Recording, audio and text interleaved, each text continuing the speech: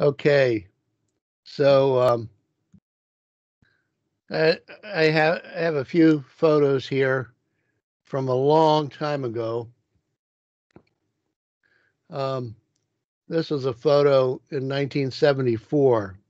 It was right after I got my PhD, and it was at a scientific meeting. And this is a group of people. We were sitting in a restaurant. This is a group of people. We were all more or less working in the same research area. And uh, I don't even know if I remember everybody's. This is Jim Phoenix. I still know him. I usually ask people to pick me out. Sometimes they assume that this is me. It's not. This is Waihan Lee. He was at Xerox. This is Jim Phoenix was at Stanford. Xerox. This is David Chu. He was also at Stanford. This guy is Haskell. I don't remember his first name. He was at a university, I think in Michigan, called Oakland University. And this is me. So you probably wouldn't recognize me if I didn't tell you that was me. Like I said, 1974, right after I got my PhD. I mentioned last class I had been in Kyrgyzstan before, and I happened to have a few photos of that. And so there, that's me. And if you're from Kyrgyzstan, you might recognize this location. It's Ala Archa National Park outside of Bishkek. And the photo was taken in the summer. And like I said, it was about 37 years ago. I don't exactly remember the year anymore, but the Soviet Union was still going strong. And I believe that Gorbachev was running the show at that time. Um, Here's another photo. I think that was in Moscow Airport, or one of there are two Moscow airports, and this was one of them. We're getting ready to get on an Aeroflot flight to go to Frunze. I remember two things about that Aeroflot flight that surprised me. One is that walking down the aisle, the floor bounced. In other words, it didn't seem to have a lot of support underneath. And then the other thing I remember was when we were flying in, we flew over the Aral Sea, or what remained of it at that time. And I remember when the plane landed, I was used to in the United States when the plane landed, all the passengers got off first, and then the flight crew got off. But that's not what happened with Aeroflot. The plane landed, and all the customers had to stay in their seat while the captain and co-pilot and whatever got off the plane first. So a little bit different custom there. I have a few more pictures here. This was a group of us um, who were at the meeting in Bishkek that was organized by Akayev. And here's me. Um, this fellow was a very famous Soviet scientist. Yuri Denizuk was his name. I'm sure he's not still alive. And uh, and then there was a collection of people from all over. This guy was Russian. This guy was Chinese. This fellow was, I believe, a graduate student of Akayev. Um, and a mix of other people here. This was my friend. Uh, a He was Russian at the Soviet Academy in Moscow, and name was Leonid Yaroslavsky, and he visited me in the United States for a while too. Really liked him. He was a good guy. Um, we went hiking in Ala Archa, and I have a couple photos there. Let me see. Here we were hiking up a mountain, and we hiked up to. This was in the summer now. I forget exactly if it was June or July, but I think it was June. But so we hiked up to the snow. This is the snow. So we hike this. In the summer we hiked up to the snow, and I remember the sun was really strong and bright, and somebody made me a paper hat here. I guess that's a skill that Kyrgyz learn in school, making these paper hats. Um, and what I remember, uh, I wasn't used to the altitude at that time. And this old guy right here was from Soviet Georgia. So he had a wooden leg. And then in addition to that, from Georgia, he was used to the mountains there. So he was used to the altitude. And I believe he was in his 70s at that time. Me, I was in my 30s. And he was in the 70s. And he was just, as we were hiking up that mountain, he was going strong. And I wasn't used to the altitude. So I was, I was losing my breath because, because of the low oxygen compared to where I lived. And I was determined not to let this old guy with a wooden leg beat me up. So I can remember really pushing myself and hurting because I was trying to keep up with this old guy here. And here is the graduate student again. So this is a interesting group of people. Here's a young kid here who was going up the mountain, and so now let me come back to that previous photo for a moment. I don't know if you see enough of the background here to recognize the location. I'd be interested in knowing exactly where that was in Bishkek. I don't remember. Here's another photo of our group. And also, I didn't have any water. And as we were hiking in the sun and the dry air up the mountain, I remember getting really thirsty. So when we got up to the snow, right here, there was water melt running out under the snow into a stream.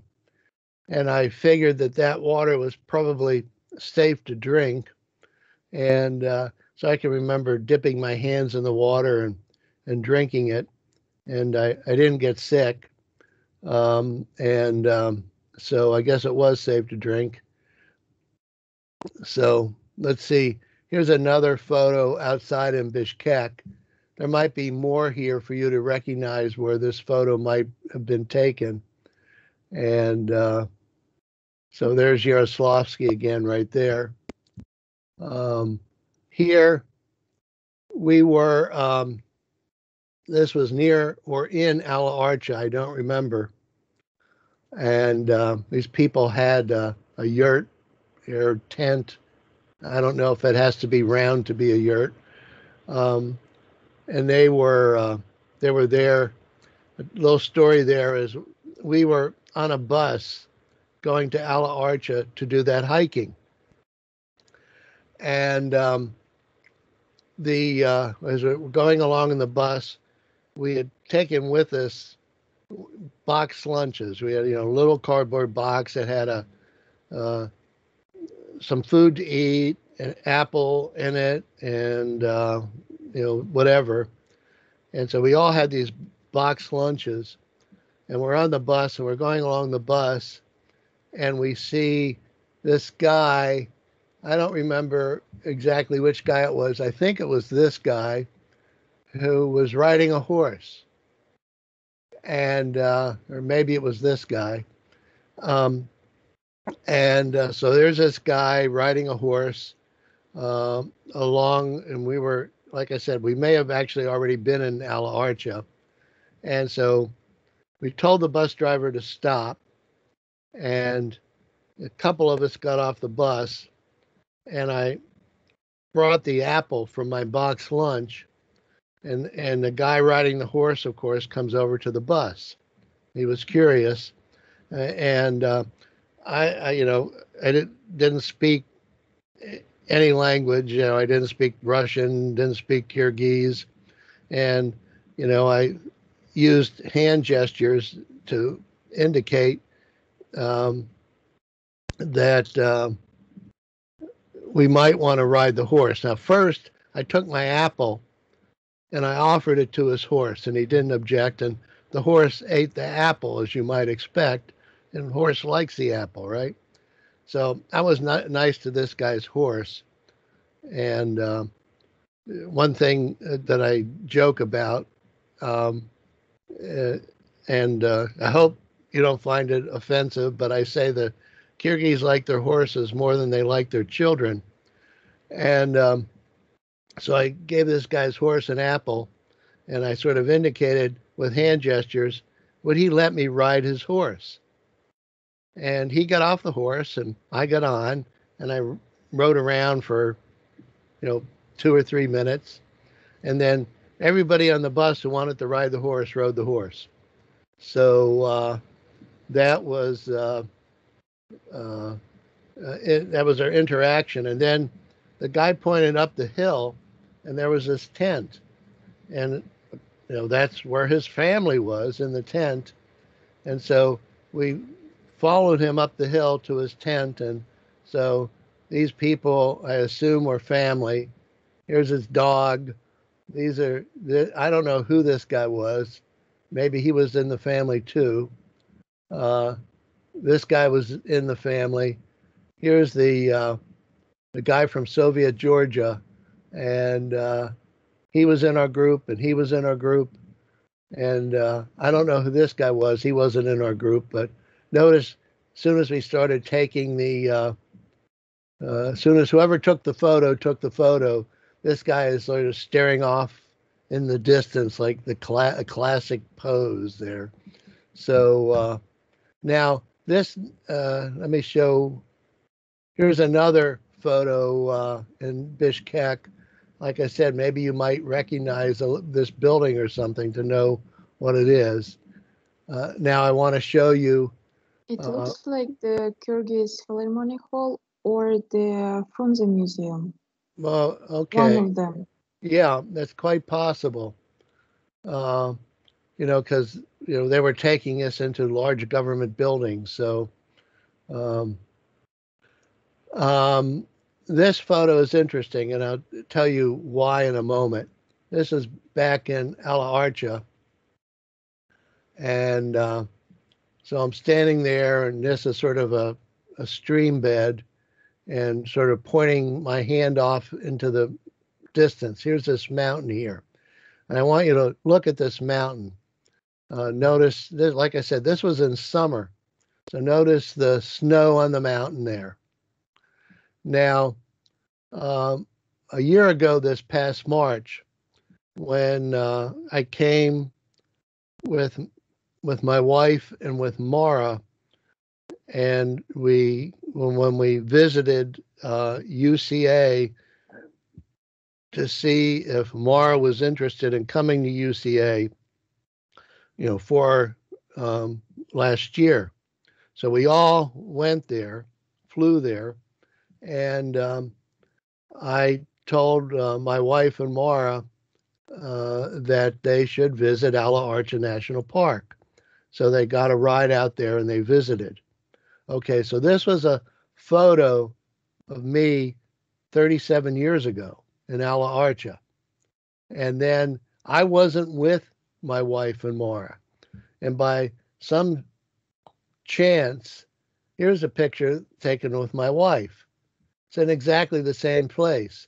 This was in the end of February, beginning of March. This was winter. Here's the mountain. And the mountain has not nearly as much snow on it. So this is the mountain today in winter. This is the mountain 37 years ago in summer. So give you some idea of the effect of global warming. And and I just get two more photos I want to show you. Is that I always tell people, joke with people. Maybe you've heard of the actor in the United States, George Clooney.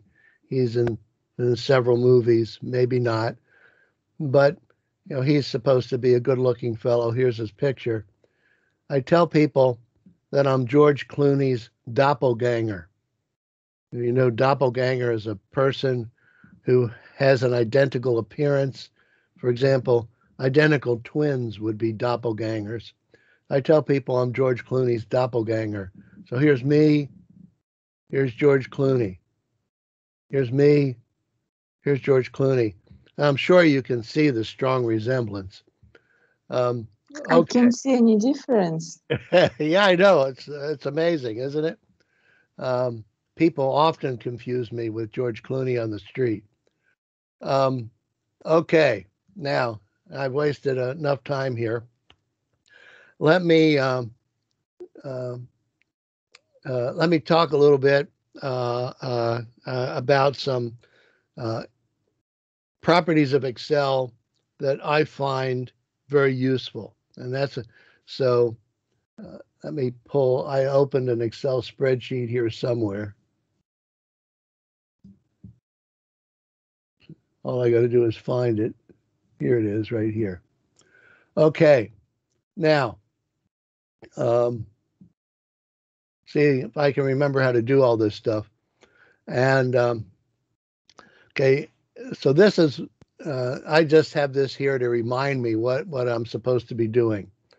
So the first thing I want to show you is that if I wanted to put down a list of numbers in a column and not have to type them all in, and the numbers have some property, some repetitive property. So let me open up a new spreadsheet here. New. There. Let me increase view, do 200%, make it bigger so you can see there. Okay, now the first thing, this is I want Excel to automatically put in the numbers with little effort, because if you're always having to retype regular patterns of numbers, it takes a long time.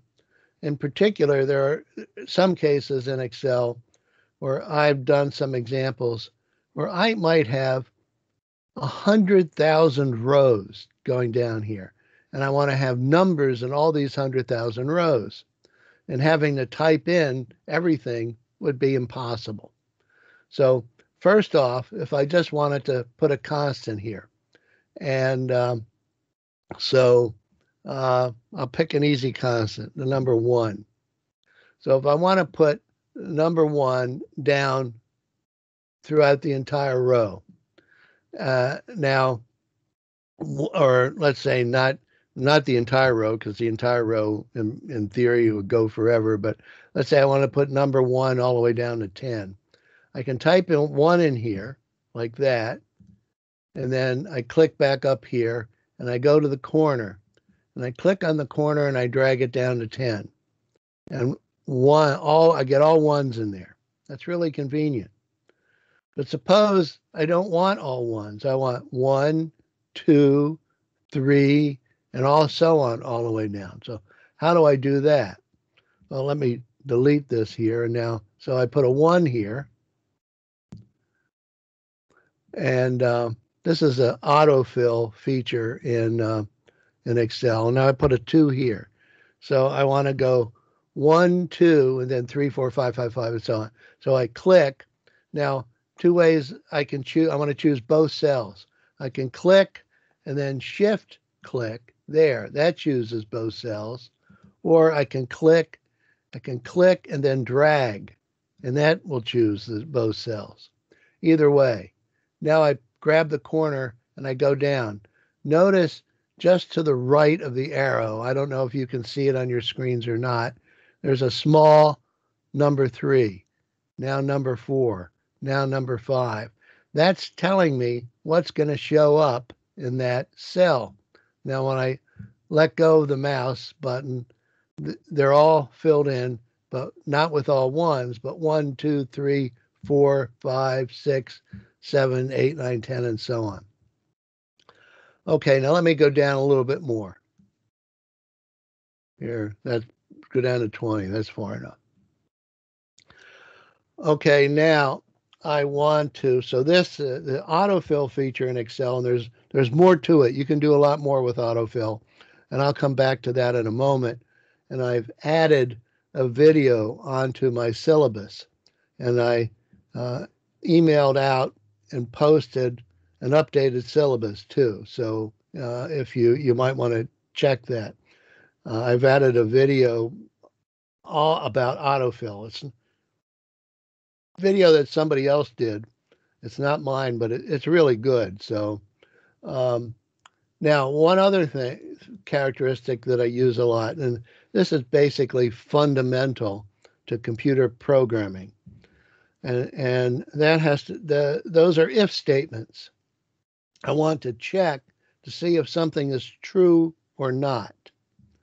And if something is true, I want to do one thing. And if it's not true, I want to do something else. For example, if I'm in a self-driving car and the car has cameras and other sensors that are viewing the terrain around the car is driving forward. If the car sees an obstacle in front, you want to stop. And so there might be some software built in looking at the data coming in from the sensors. And if the car senses an obstacle, you want to stop. But if it doesn't sense an obstacle, you keep on going. So, I mean, without if statements, any computer software would be probably near useless. So they're called if, then, else statements. Sometimes you just use the if part. Sometimes you use a couple of if parts together, and so on. So this is in Excel. Without if, then, else statements, like I said, Excel would be much less useful. So let me give you an example of that here. So I'm going to go into column B here, and I'm going to put an if statement. I'm going to look at these numbers in column A. And if the numbers are, let's say, less than or equal to 10, I want to do one thing. But if they're greater than or equal to 10, I want to do something else. So let's say these are measures of IQs of political leaders. So if the IQ is between 1 and 10, I want to put Trump here. And if the IQ is greater than 10, I want to put Putin here. Okay. And so I'm going to do that with an if then else statement. So I click on this cell right here. Now I can add an equation. Now look up here while I'm typing here. I put an equal sign because I'm going to put in a built-in function. And if you don't start with an equal sign, Excel doesn't realize you're putting in a function. So notice the equal sign appears here and it appears here. I can type either up here or down here now. So I want to put an if then else statement. And I can actually type what I want either up here or down here. So I'm going to type if. Now, all the functions in Excel are uppercase letters. But usually you don't have to type uppercase, you can type lowercase. And if it's a legitimate function, Excel just automatically switches the case to uppercase. So do if, and now I'm going to put it in parentheses. So I'll put open parentheses. Now, what I want to do is I want to look at what is in cell A here, A1, cell A1. I want to say if A1 is, let's say if it's greater than 10, I want to type Putin. And if it's less than 10, I want to type Trump. So I do if, and I hit A1, and now I put greater than, and I'll put 10. So if A1 is greater than 10, I said I want to type Putin. So I'll put a comma, and then I put inside quotes. I put quote and Putin and end quote. So if A1 is less than 10, I'm going to type the word Putin.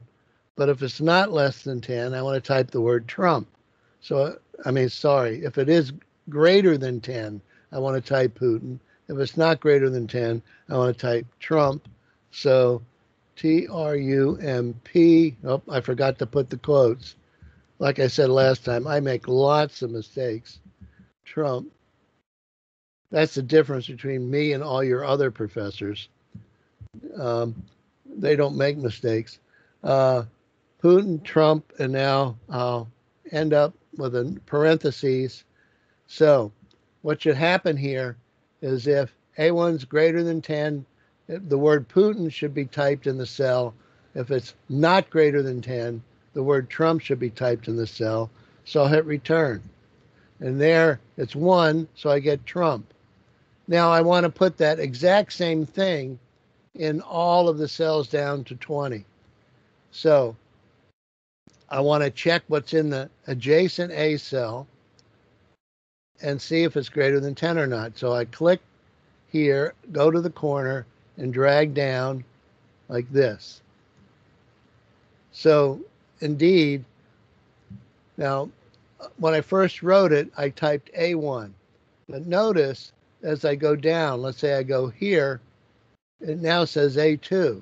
So Excel automatically changes the cell reference to whatever is next here. And that is tremendously convenient, but sometimes it causes problems. And not today, I don't think, but in the videos, I talk about later, I talk about how to deal with those problems. I don't think I'm going to get to it today. We'll see. Okay, so notice whenever this number here is less than or equal to 10, notice here equal to 10, I get Trump, and greater than 10, I get Putin. Now, I could have put this in differently. I could have changed this to up here. I could say if A1 is greater than 10,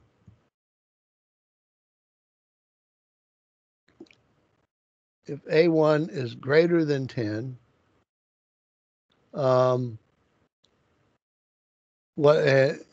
notice it's not equal, it's only greater than. So let's see what happens there when I do that. So this still says Trump. So why? Because this isn't greater than 10. So I get Trump. Now let's see. Let me change this. Let me do greater than or equal to. There. Greater than or equal to 10. Okay, so I should get, if it's equal to 10, notice down here, if it's equal to 10, I'm getting Trump. I want to get Putin if it's equal to 10. So I hit return. Now at 10, it didn't take that equal. Darn. Let me do this. It did take the equal, but there. Like I said, I make mistakes. There. A1 greater than or equal to 10.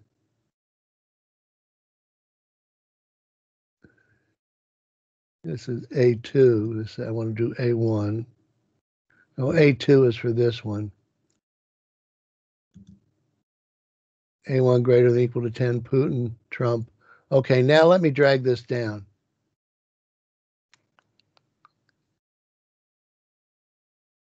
Okay, so A1 is greater than or equal to 10. Notice when A1 is, when A, whatever's in A here, which is, in this case, it's A10.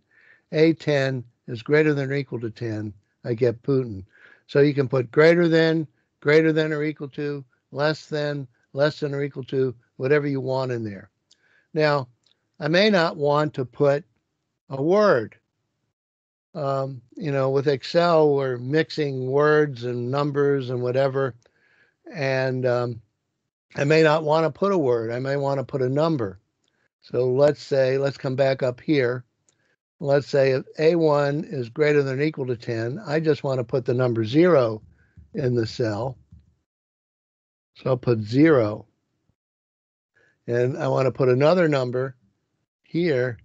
I'll put 1.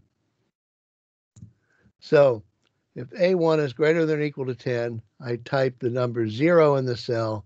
If it's not, I type the number 1 and I hit return. So now I get the number 1 here. Now I drag this down to 20.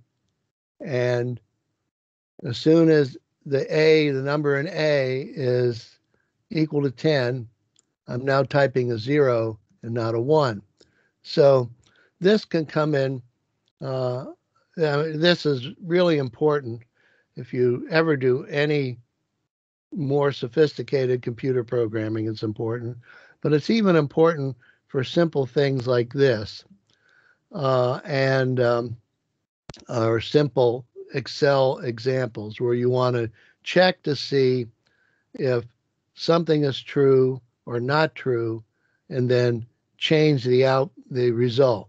For example, perhaps we have a list of people's ages here, and you want to check the people over a certain age, you want to do one thing, and people not over that age, you want to do something else.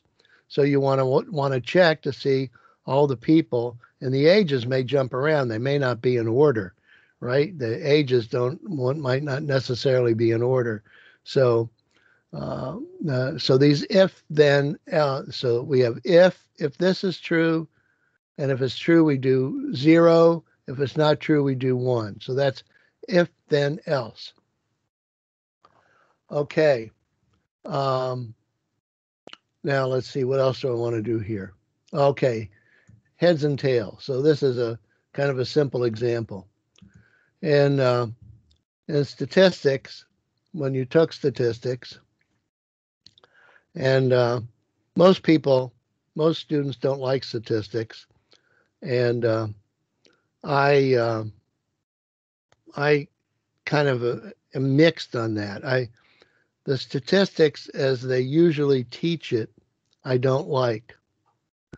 If my first statistics course was like that, I wouldn't like statistics. But I actually never took statistics until I was in graduate school, and it was an advanced course on statistics based on abstract probability theory, and I found that much more interesting than the way they usually teach statistics in school, and that's what sort of directed me to like statistics and to continue studying in statistics.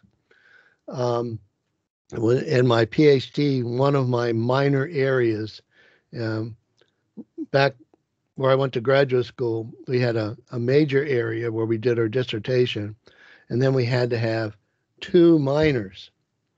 And one of my minors was statistics, and my other minor was mathematics. So I did my major area in information sciences and systems, which at that time was primarily digital signal processing.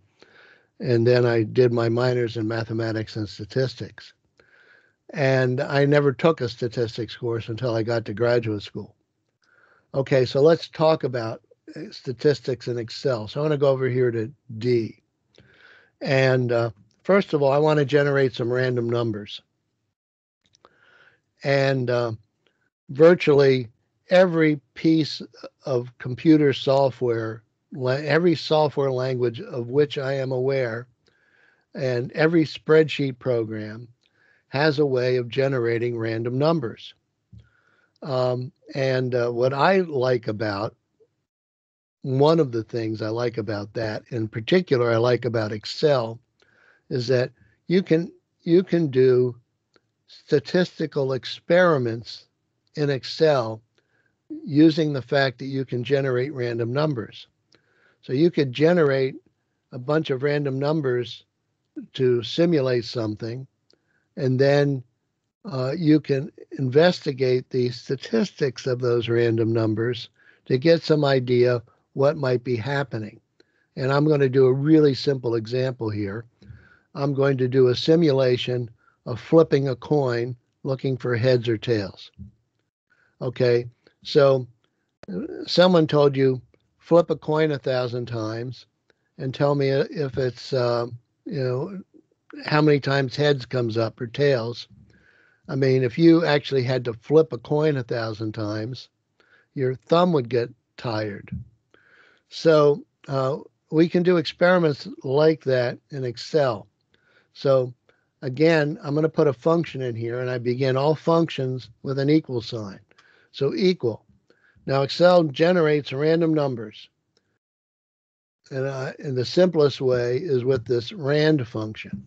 So I type rand, and I hit enter, and okay, now turns out that I made a mistake here because the rand function has to have, I'll go back up here now, has to have an open and closed parentheses. That's because we can put something in between the parentheses and change the properties of the function, but I'm not going to do that right now or talk about it. So this is a random number that Excel generated. And the random number is uniformly distributed between 0 and 1. And I hope you remember that because you almost surely covered it in your probability and statistics course, what a uniformly distributed random number is.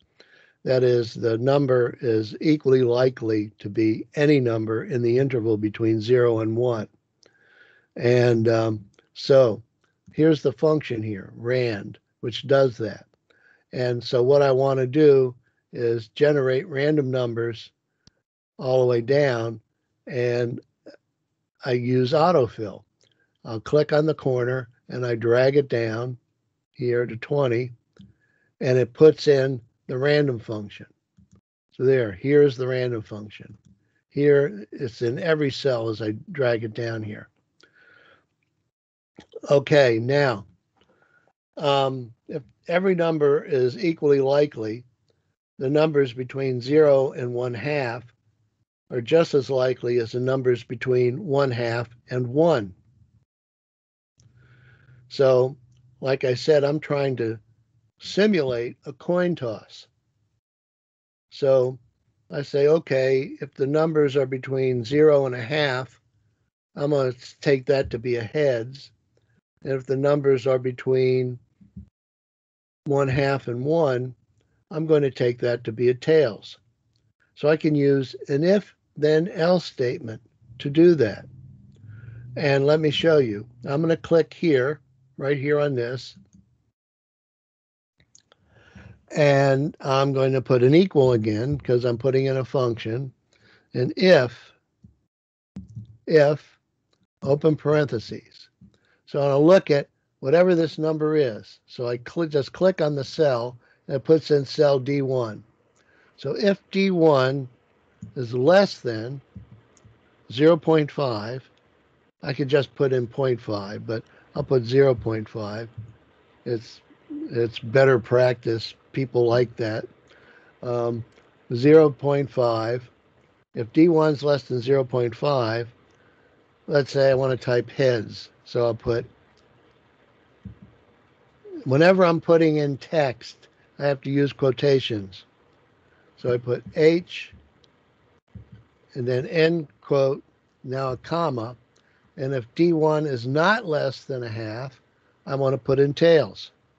So I'll put another quote and tail, quote, there. So if D1 is less than a half, I want to put heads in this box. Otherwise, I'm going to put tails. I hit return, and there it is. I got tails. Now I want to do that same function all the way down. So I click on the corner, and I drag it down, and there we go. So let's check to see if it's working right. Here it's less than a half, I get heads. Here it's greater than a half, I get tails. Less than a half, I get heads. So it appears to be working right. You know, go down to some random place. Here it's greater than a half, I get tails. Okay, I'm happy with that. So there's an example of using random numbers. I copy the function all the way down using autofill. I put in an if statement, looking at the random number to make some decision, and then I copy that function all the way down using autofill. So I hope you're beginning to see the significance of autofill. Now, I could, for example, compute the number of heads. Now, how might I add up the number of heads? Well, if I were doing it, and it's not to say everyone would do it this way, one thing you should learn as we go through here is usually there are multiple ways of doing the same thing. And that's true in any computer programming. There are usually multiple ways of doing exactly the same thing. Now, some people might have put another if statement in here to see if what's in this box is heads, and if it is, do something. But what I want to do is go back to this if statement right here. I'm going to say if D1 is less than a half, instead of heads, I'm going to put 1. And instead of tails, I'm going to put 0. Hit return. So now, let me come back up here. If D1 is less than a half, I put out a 1. If it's greater than a half, I put out a 0. Here it's greater than a half, I get a 0, so that's looking right. Now I click on the corner and I drag it down. And let's look at these numbers. Greater than a half, 0. Greater than a half, 0. Less than a half, 1. Greater than a half, 0. So this looks like these numbers are coming in right. So I get 1s and 0s. Now, remember that all the 1s corresponded to what I had as heads. So if I sum up all the 1s, I know how many heads are there. So I'm going to come down here. I'm going to type equals sum.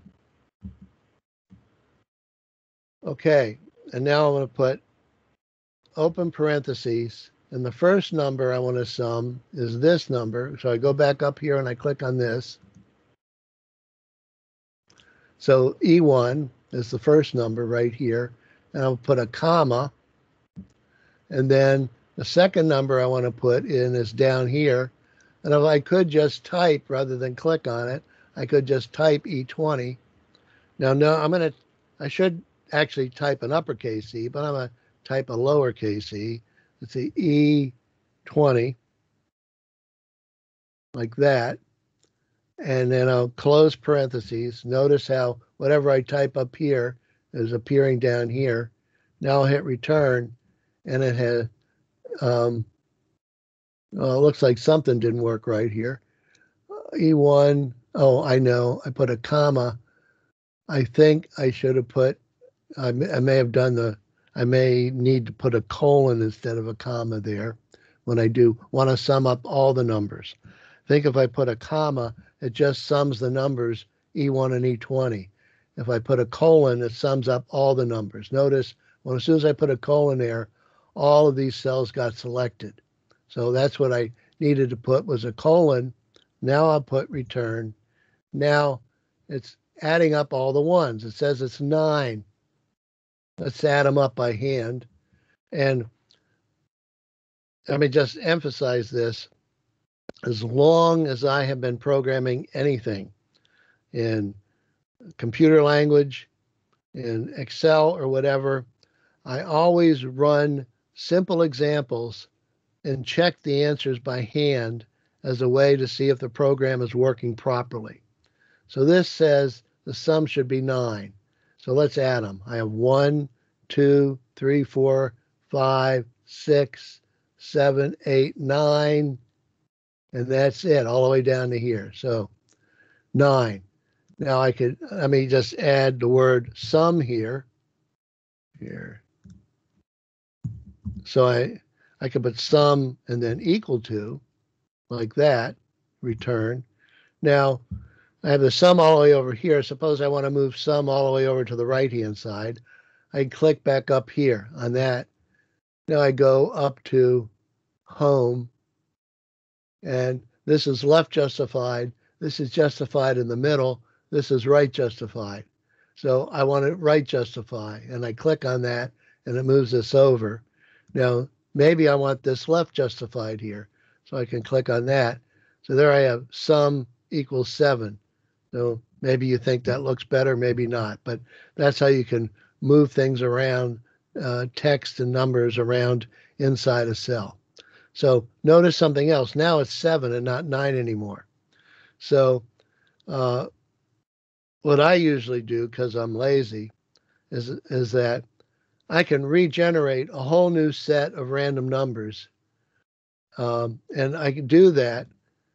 All I have to do is just say, go over here, click on some cell over here, and I type something, 1, and I hit return, and it generates a new set of random numbers. Okay, I'll hit another number, hit return, generates another set of random numbers, and hit return. Okay, that's the lazy way to do it.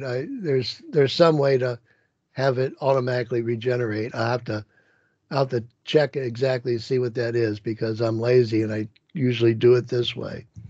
Now, notice, by the way, because these numbers are random and it's a simulated coin toss, I wouldn't expect to get the same number of heads every time. But I would expect, if heads and tails are equally likely, I would expect to get approximately the same number of heads and tails. So this number should, since there are a total 20, this number should always hover around 10 or 11, right? And in fact, that's exactly what it's doing. So I can generate a whole bunch of random experiments and see what the likelihood is that I get a very large or a very small number. I generate another. There's 10 exactly. Another one. There's 12, 9, 10. And of course, in statistics, there's 9 again, 12, 13. So one of the open big questions in statistics, if you discussed it, is that if I have something that's random, how do I know the likelihood of getting that random number or values within some range of that random number? And that gets into this whole area of hypothesis testing that you may have looked at as statistics. So one of the things that I like using Excel for is basically to do these random experiments. In other words, how many times am I going to generate a number between 8 and 12 when I do this? And how many times will I get a number outside that range? Because the number of heads could be as high as 20, and it could be as low as 0. So an interesting question you could ask is, how many times do I have to do this experiment before I get a 20? And it's actually pretty high, and it's not hard to compute that probability. because to get a 0 here, I have to get tails on every toss. And the probability of getting a tails is a half. So the probability that this is a tail is a half. The probability that this is a tail is a half. The probability that both are tails is a half times a half, or a fourth. So a fourth of the time, both of these numbers should be 0. And I could do that. Of course, I may do it 100 times and both of them won't come up to be 0 again, but 1, there's 0, 1, 0, 0, there's 1, 1, 0, 0, 0. So there was half the time. Another one. So you see, there's 2 1s. I mean, because it's random, even though in general, a fourth of the time I should get 2 zeros. In practice, that won't happen every time I do the experiment. So if I wanted to know what are the odds of getting 20 zeros, that would be 1/2 to the 20th power. Now let's see, 1/2 to the 10th is 1 divided by 1024. I happen to know that because 1/2 to the 10th is 1 over 2 to the 10th. And if you're a computer geek, you know powers of 2, right? 2 squared is 4, 2 cubed is 8, 2 to the 4th is 16, 2 to the 5th is 32. And it's because you use powers of 2 all the time. And I just happen to remember that 2 to the 10th is 1024. And 2 to the 20th is 1 over 2 to the 10th times 1 over 2 to the 10th. And it's 1 over 2 to the 20th. And so that would be 1 over 2 to the 10th squared, which would be 1 divided by 1024 squared. And 1024 squared is approximately a million, right? Because 1,000 squared is a million. So the odds of getting all zeros is approximately 1 in a million. And I'm not going to do that experiment. I hope you forgive me. Okay, so, but we can do random experiments. So if you're taking statistics and you want to do random experiments, you can do them in Excel. And there are other cases where you might want to know random values. You want to know you can have a list of names down here. And you want to know how many names begin with A. The letter A, we could use if statements to figure that out, and then figure out how many names begin with the letter A. And I'm not going to do that example right here. And offhand, I'm not sure how to do it. I have to check how to see how we can determine whether the first letter in a word is an A or not. I could tell you if it's just the letter A, but I'm not quite sure how to do if the first letter is A. I'd have to look at that. Okay, now let's see. Other things about autofill, and then I think I'll be done for today. If I wanted, and this is really convenient. Suppose I wanted to put the months of the year down here, and I can type January. There's January. And I want to put January, February, March, April, May, all the way down. I just type January. Excel will automatically recognize that's a month. And if I drag here, see, there's the word February there, March, April. So it automatically fills in the months of the year. I don't have to spell it out. I could just put the abbreviation for January, JAN, there. Now do the same thing. Click here, drag down, and it fills in the abbreviation. So it turns out there are actually lots of things where Excel will automatically fill in the rest of what you want to do. And so I put in the syllabus a link, and here's the link that I put into the syllabus. Let me expand this out right here. This link is to a great YouTube video that this fellow put up on what the kinds of things you can do in autofill. And I'll click on it right here. Florida homeowners. Here's an advertisement. You can get paid to go solar. So in this video, And here's the video. How to use the autofill feature to quickly populate cells. So first, let's zoom in so you can.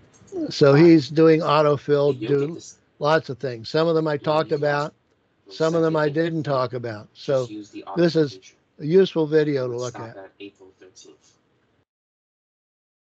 Okay.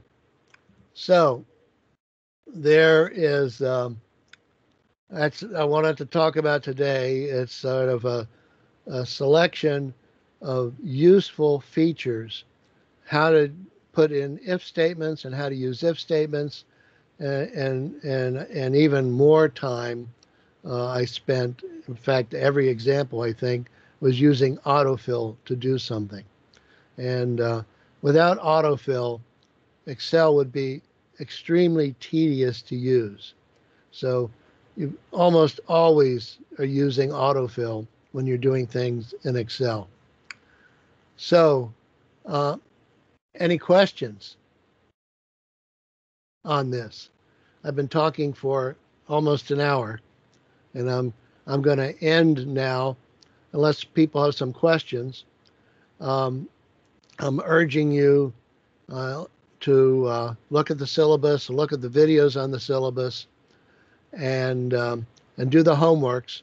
Remember, I'm asking you to get your homeworks turned in by midnight on Sunday, Kyrgyz time. And why is that? Because that midnight Kyrgyz time on Sunday, for me, will be midday on Sunday, so I can look at your homeworks and then grade them on Sunday. So that's what I want to do. So if you're going to be late for some reason, send me an email and tell me you're going to be late, and you'll get your homework in and tell me when you'll get your homework in. And the reason why I ask that is because if I'm grading the homeworks and giving people grades, it's much easier for me to be consistent in my grading if I'm doing all the homeworks at the same time. If I get homeworks out of time, it's not impossible, but it's more of a challenge for me to be consistent. So I'm asking you to help me in that way. Try to get your homeworks in on time. But if for some reason it's not going to happen, an emergency has come up, you weren't expecting, or something else happened, just let me know. Also, a few days ago, I sent an email and I asked people to take a selfie and send it to me. And I want you to do that so I know what you look like. And maybe I'll remember some of your names. I'll look and see what your picture is and see what your name is. I need everything, because I'm old. I need everything to help me remember stuff. So that's all I have to say for today. Let me go back here. Oh wow, look at all these people, wonderful people. So if you have any questions, ask me now. Otherwise, send me an email or something, and I'll try to answer your question. So I guess the next time I will talk with you, otherwise, will be next week on Tuesday. Okay? The sun's up. I can see the sun hitting the treetops. I have some woods right out my window here, out the back of my house. And I can see the sun just hitting the treetops in the woods. It's really hot in Florida this time of year. And what makes it even worse is the high level of humidity. It's like being in a sauna. Okay, I have a question. yes. So last time you said that you have a YouTube channel and you're going to upload these videos to YouTube channel. Yes, I've done that. What's your YouTube channel's name? Okay. That's a good question. Um, I let me share screen again, and then I'll type it out. I can email it to you. I What? guess we have the videos on the syllabus, right? We Yeah, can find them there. you have videos on the syllabus, and I'm sure you can find the YouTube channel from that. And then these videos I'm also putting on the YouTube channel. And but as long as you're here, I can I can show you what it is to avoid you having to look at that. Let me share my screen again.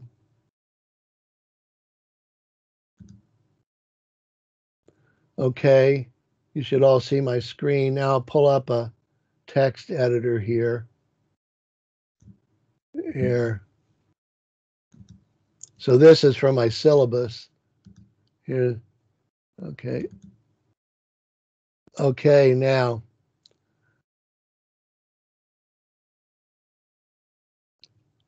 Um, I'm writing down the name of the channel. Avalon, My Avalon Photography.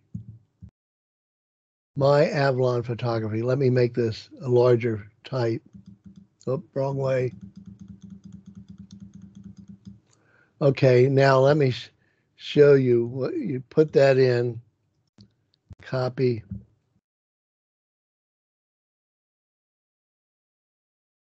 Let me pull up a browser here.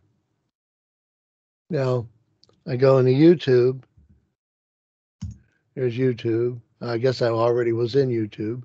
Now I type My Avalon. My Avalon Photography. I hope I spelled it right. I'm genetically incapable of. So this is selling something. That's an ad. These are my videos here. And here I go in my channel. I'll go into my channel here. So these are my videos, My Avalon Photography. This is my video from Tuesday's lecture. This is not related to our course at all. This is a chemistry problem I did from Mara's study group in chemistry, because their professor told them something that I thought was mistaken, and Mara and I got into, shall I say, an argument about it. So I made this video so she could send the link to her professor and see if he was right or if I was right. And then these are more videos for the course. These are processing videos, which we will get to later in the semester. You have to go way down here to get to my Excel videos. And this is still processing. Here's Excel videos down here, because just as I do videos, they're popping up here in order. And which is why I put links to the videos on the syllabus. So you could just click on the syllabus and the video would come up. But the links to the day-to-day courses are not on the syllabus.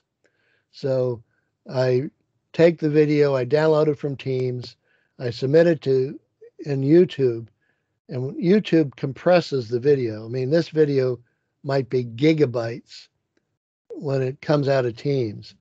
And when I put it on YouTube, it compresses the video by a factor of 10. So those of you who might be doing your internet provider may charge you by the bit. Looking at the videos off of YouTube saves you a lot of money. So I put them on YouTube. They're greatly compressed, but I think they're really still good quality.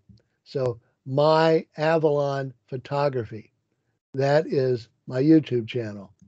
And so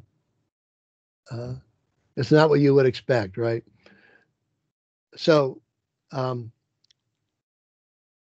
is that a good enough answer?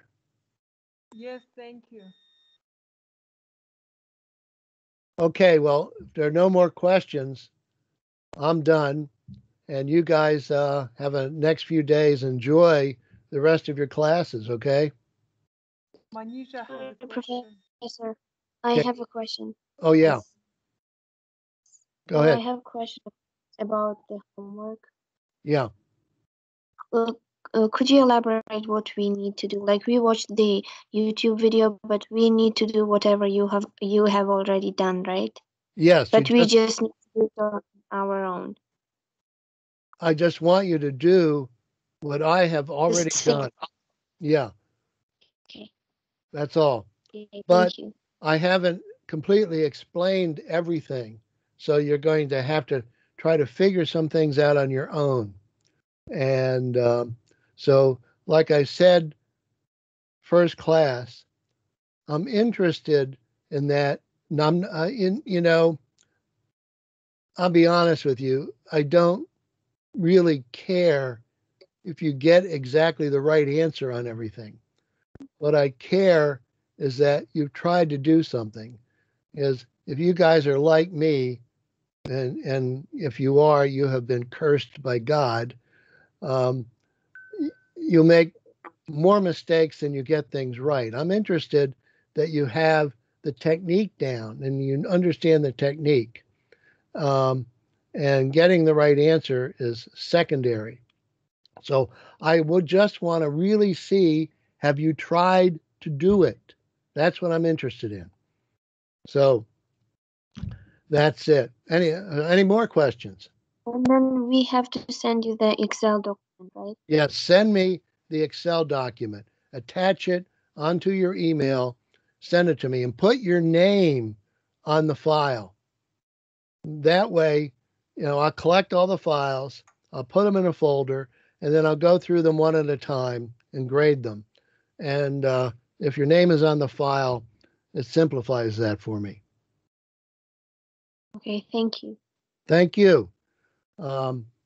Okay, guys. And one thing too, if you find you're being overwhelmed by things and are not understanding things, let me know. Send me an email, let me know, okay? And if I can do something to help, I will.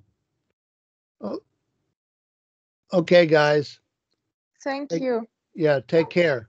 Thank you. Yes. Thank you very much. Goodbye. Bye. Bye-bye. Thank you.